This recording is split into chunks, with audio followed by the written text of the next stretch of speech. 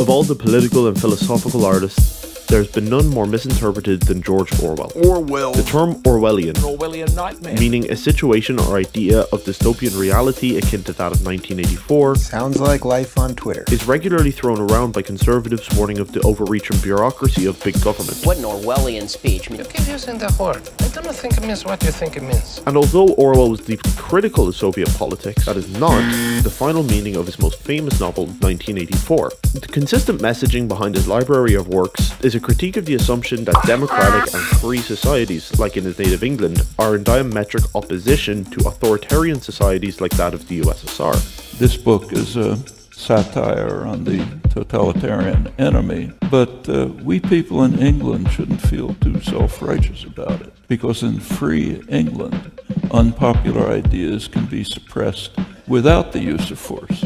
Simply put, Orwell's works explore the question, how does power work in a democratic society?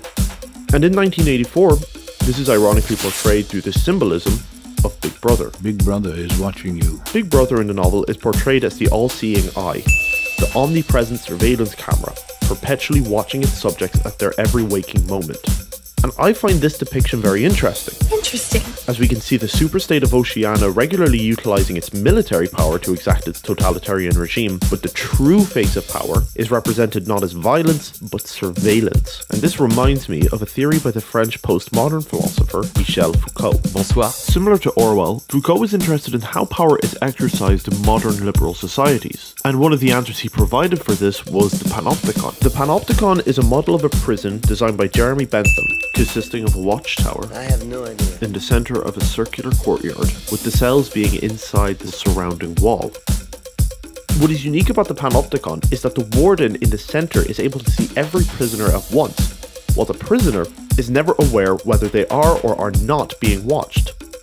As Foucault himself says, if the prisoner is never sure when he is being observed, he will become his own guardian. Both the Panopticon and Big Brother are examples of unlimited power, all the while never using force as a method of oppression.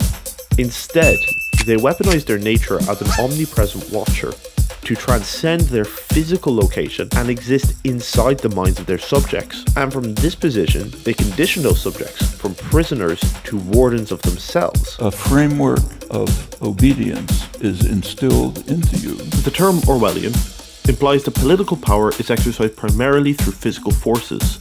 But for both Orwell and Foucault, true power is not exercised externally but internally, in the minds of the subjects. Because what's more powerful?